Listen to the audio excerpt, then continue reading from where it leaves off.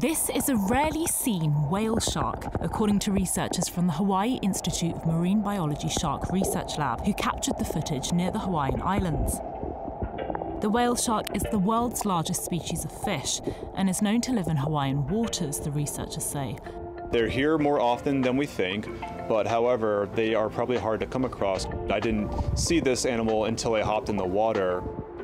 Roya observed the 30-foot shark feeding on Hawaiian anchovies, known as nehu, and approaching their boat that was standing idle in the water.